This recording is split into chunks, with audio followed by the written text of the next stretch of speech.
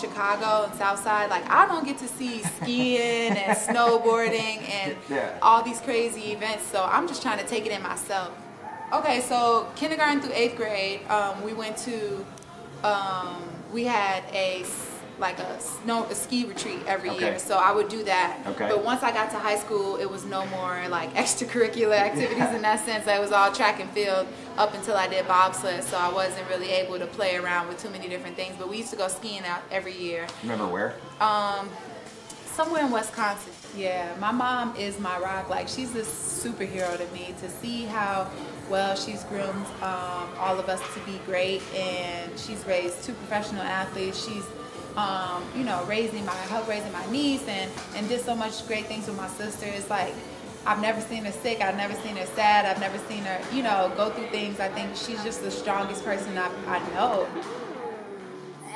She lets me just be me and get it out. So like if I'm having hard times, if I'm upset or stuff, she lets me get it out and then helps me snap out of it. And so I think that's really big, because I don't have to pretend to be strong. I don't have to pretend to act like I have it all together. She lets me go there if I need to, and then she's like, okay, you got it out, like let's get back to work, let's figure it out, let's do this. And she's very proactive.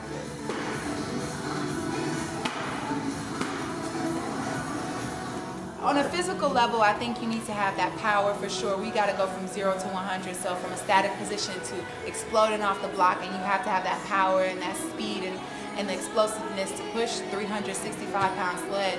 And so outside of that, I think you need to learn how to be a teammate, like genuinely care about the person you're sliding with, build that team, have that camaraderie, like learn what their weaknesses are, what their strengths are, how to read them, know when they need a confidence boost, when they need a shoulder to cry on, or like just kind of literally building like a sisterhood. We're like best friends.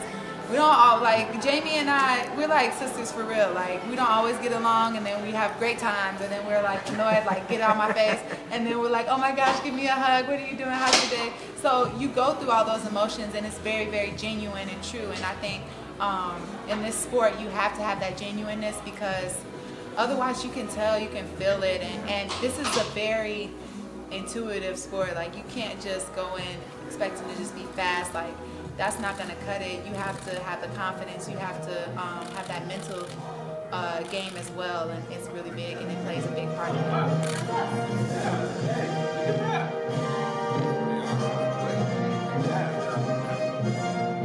Well, I mean, from a performance standpoint, I think I'm in my prime.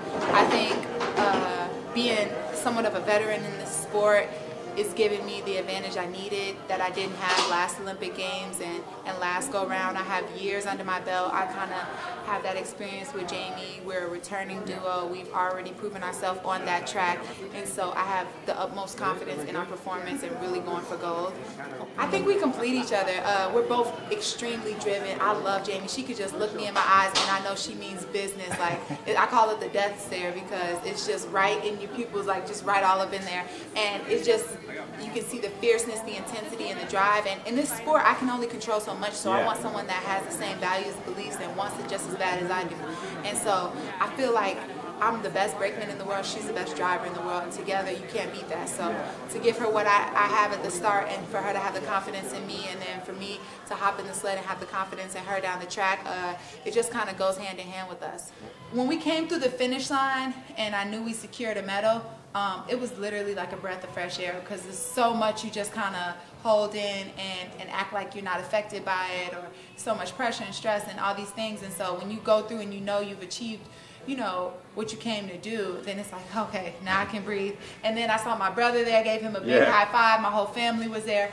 And so then the celebration part started, like the next day when we got our Olympic medal around our necks, and I was standing up there, hundreds of people, thousands of people out in the stands just watching us and cheering us on. Like that was the most breathtaking experience of my life.